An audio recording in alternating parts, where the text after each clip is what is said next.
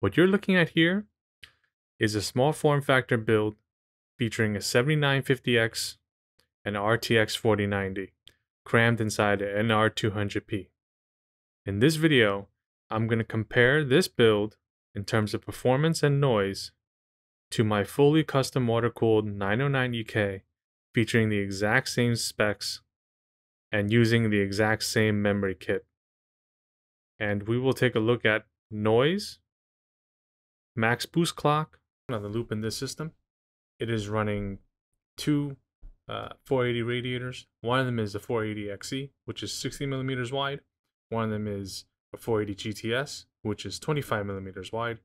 There is a high flow sensor in there. As you can see, my water temp is 26.1 degrees idle, and my flow rate is 175 liters per hour. And the pump is running at 100.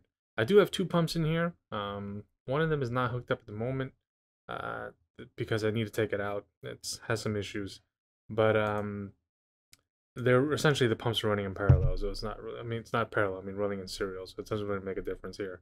But you can see my fan speeds are adjusted by water temperature. The two fans on each set of rads are mirrored, so you can see my max fan speed is 75%. I'm not too sure how often it actually gets to that, but we'll see. So I'll try to keep the water temperature up, and when I do the noise, so we can get an idea of how much more beneficial this is compared to that small SFX kit. Here's a Cinebench run on the 909EK, the fully water-cooled system. As you'll notice, I pretty much maintain an average of about 5.1 gigahertz across all cores, some a little slower, some a little faster, and I ended up with the score of 37,512.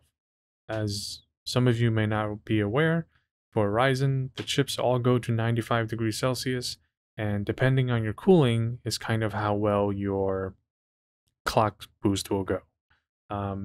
This is on PBO, same for the small SFX system. There's no manual overclocking or voltage adjustment of any kind.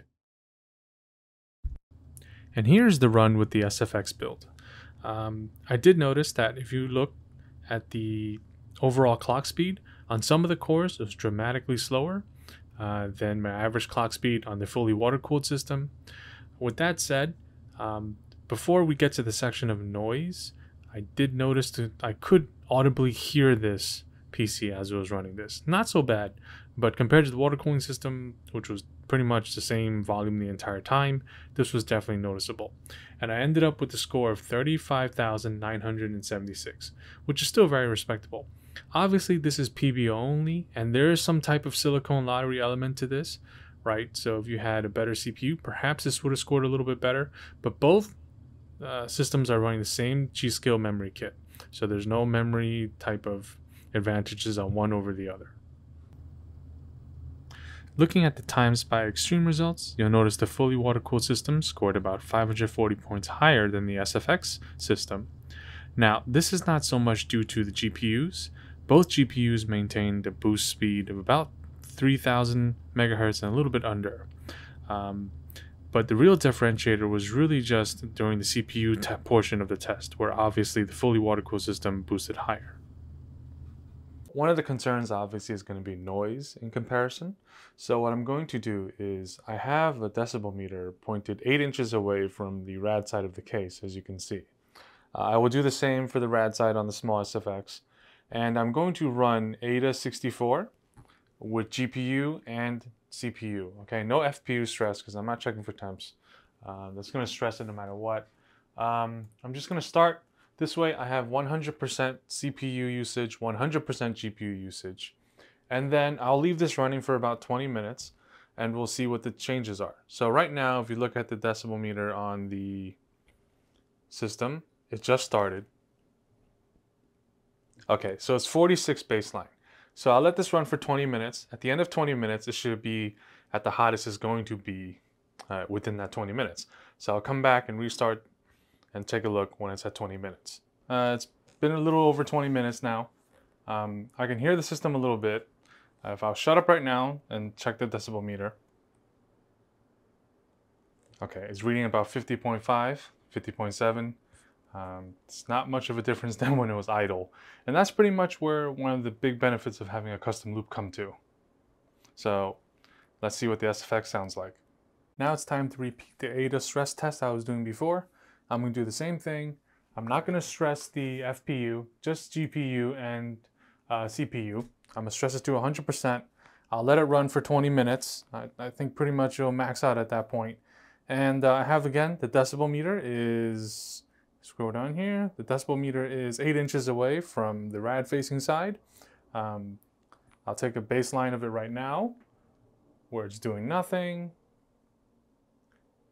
It's at 44.3. I'll let it run, and then when I come back, it should be as warm as it's going to be while it's still running, because 20 minutes would have passed. I'll check what that maximum is, and this is the worst case scenario, all right?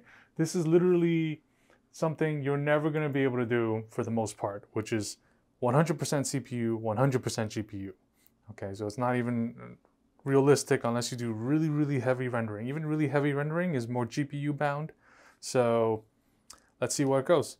So we're coming up near 20 minutes. I'm also capturing this output starting from the 8-minute mark and a little bit before that. And I noticed by the time it was 8 minutes, it was already hitting its thermal equilibrium. It wasn't going to go up anymore. It wasn't going to go any less. Obviously, as you know, these dies they're going to hit 95. It's only the clock speed that's going to change because that's their design. So obviously, my CPU's been pegged at 92, 93, the package the entire time. And my GPU's been at 70.4 it's just pretty much, you can tell, is a flat line. All right. So with that said, if you notice, my GPU fan is only at 54%. So technically, this could be cooler if you wanted it to be louder. So how loud is it? So if we come down to the decibel meter, let me turn it back on again. It seems to time off every now and then. If I shut up, it's at 52, right? So that is, I think, 8 decibels higher than when it was, idle. So it is audible, but it's not that loud, to be honest. So with that said, it's pretty impressive. We've seen the temps. I'm just going to show you the inside real quick. So if we look up here, it's actually quite messy in there. I don't know how well this is going to come across on camera, but there's not much room. Pretty much everything is packed. You can still put 2 SSDs in the front, which I will put eventually. But I do have 2 NVMEs in there at the moment. But yeah, so when I had posted that with the Supreme, a photo of this system with the Supreme that I had to take out, I had used the cable mod adapter. If you use the cable mod SFX wires, or you have a SFX that has a 16 pin, you don't even need the adapter. You can just use the wire straight out like I have here. So yeah, a little more notes about when it was running earlier. The heat gets output real fast by this 280 IO right here. And, like I said, I'm going to run this for like just a month, just for shits and giggles. But yeah, I think, it's totally viable. I know a lot of folks that, like, if you're traveling around to LAN parties, this is definitely something you want to consider. Just another quick note. I do have, and oops, I can just get this out here. All right, 1 second. I do have, I don't know, guys, I'll lift the camera here. I do have a single 120 Noctua fan on top, okay, just to help exhaust a little bit. And this wire, obviously, I need to make slack for pretty much. But yeah, with that said, thanks for watching. Stay safe and take care.